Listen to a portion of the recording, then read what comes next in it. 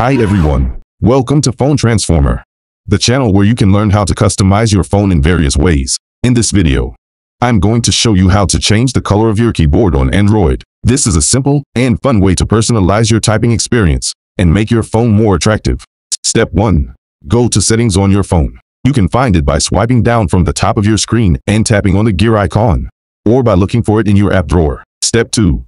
Scroll and click on the Additional Settings option. This may be called something different depending on your phone model, such as System, Advanced, or more. Step 3.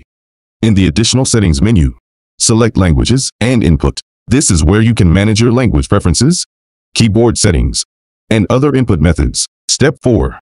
Under Languages and Input, select Manage Keyboards. This will show you a list of all the keyboards that are installed and enabled on your phone. Step 5.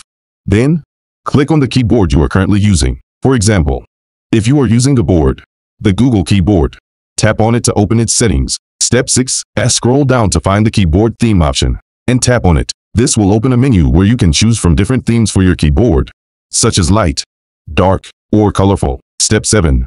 Select the desired theme from the available options, or download additional themes available. You can also customize your own theme by tapping on the plus icon at the bottom right corner. You can change the background color, the key shape, the key border, and the font style of your keyboard. That's it. You have successfully changed the color of your keyboard on Android. You can now enjoy typing with your new keyboard theme. I hope you enjoyed this video and learned something new. If you did, please leave a comment below and let me know what you think. Also, don't forget to share this video with your friends and family who might be interested in changing their keyboard color on Android.